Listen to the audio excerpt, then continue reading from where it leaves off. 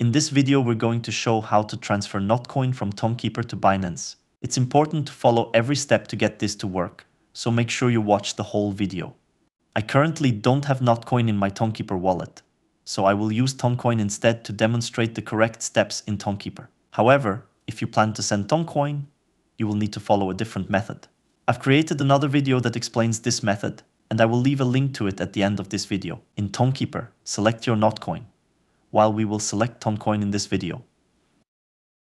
In here, select the send button.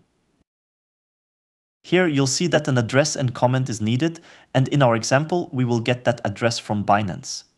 Open the Binance app. Select Deposit. Choose Deposit Crypto.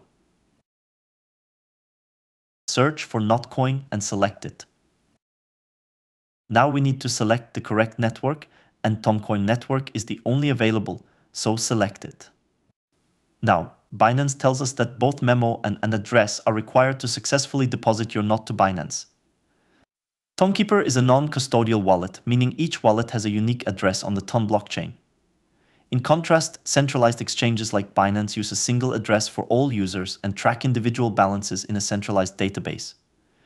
For transfers from a custodial exchange like Binance to a non-custodial wallet like Tonkeeper, you don't need a memo because the non-custodial wallet has only one owner.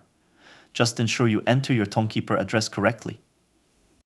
However, when sending Notcoin from Tonkeeper to Binance, you need to fill out the Not Memo field. This ensures that Binance can track the transaction and you will receive your coins. First, copy the address. Switch to the Tonkeeper app and paste the address.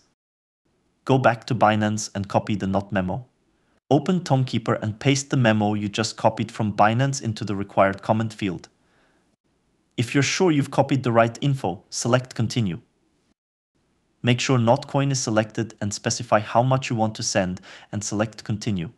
If everything looks correct, select Confirm and Send. Thanks for watching.